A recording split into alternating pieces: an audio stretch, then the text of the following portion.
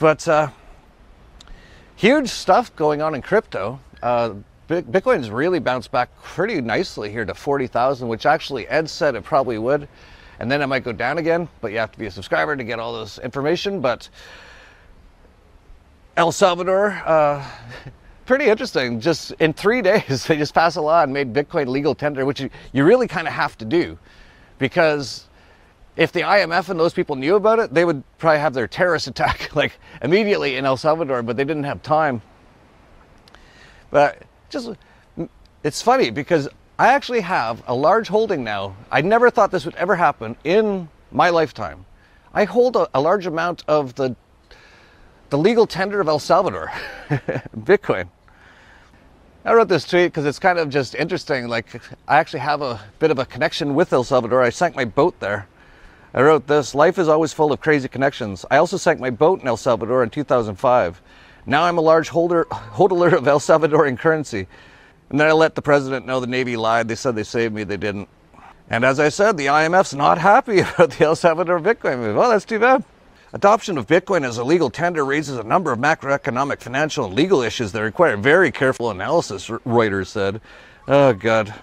It goes on to say, meanwhile, in 2018, the small and remote Pacific island country, the Republic of Marshall Islands, was also warned by the IMF over their coin project. Yeah, the IMF's got to have their fingers in everything. And now, young Marshall Islands, you will die. Kind of funny, too, that now in El Salvador, Tesla has to accept Bitcoin. It's just funny how all this stuff kind of plays out. Here's the environmentalist. Bitcoin wastes hot lava. Stop volcano mining. Down with volcanoes. Yes, they're trying to mine Bitcoin in volcanoes in El Salvador. You can't make this stuff up, but it's pretty cool, actually. I like this tweet.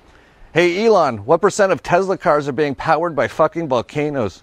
I don't think I haven't checked, but I haven't seen Peter Schiff say anything about it. So here's me waiting to hear how Peter Schiff spins the El Salvador Bitcoin news. But I did see this. The Colombian president's advisor smacked Peter Schiff down. The Colombian president's advisor to Peter Schiff: stop talking and short Bitcoin. While Peter Schiff was being Peter Schiff yet again, the advisor of Colombia's president emphatically told him to shut up and short Bitcoin. Politicians based in Latin America continue to support Bitcoin, with the latest example coming from the advisor of the Colombian president.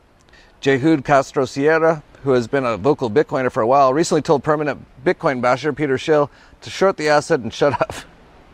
And there he is with laser eyes. And just in case some people are unclear on my stance on Bitcoin, like I do say, like, it's got a lot of problems. And because it's not fungible and not private, it's probably going to be taken over by something like Monero. Now, they're talking about a few things like Taproot and all that. None of that's anything close to Monero, and not even close to things like Pirate Chain. So I still think Bitcoin's going to go up for sure. We have our targets. I think generally around 120,000 is our target, was our target for this year. And that was like a while ago that Ed had that target. We'll see. Could be a slow sort of a summer. It might. We'll see. But yeah, I still have some Bitcoin because I know it's going to go up. But more and more, I'm just into things like Monero and Pirate Chain, and some new things actually we're just coming out with. As I mentioned, on June 21st, so in about a week, the Crypto Vigilante is going to release its next coin pick, and Pirate Chain was the last one at 5 cents. It's now about $5, so up 100 times, and it actually went up to 16, so it was up 300 times in 8 months, which I think is 30,000%. Pretty good, right? And the next one we think is going to do quite similar. So if you haven't signed up, get signed up now, because you want to get into the groups and get to understand what's going on. And when you get into the Telegram chat with all the subscribers, everyone helps each other out. It'll probably take you a little while to get used to how everything works. So you don't want to be signing up on the last minute, or you'll probably miss quite a rise. I have almost no doubt it's going to go up quite a bit right away, because a lot of people are going to want to get it. And so get signed up now. Just go to, I think, dollarvigilante.com/TCV to sign up for the Crypto Vigilante. The Dollar Vigilante is included with Crypto Vigilante, for those who don't know.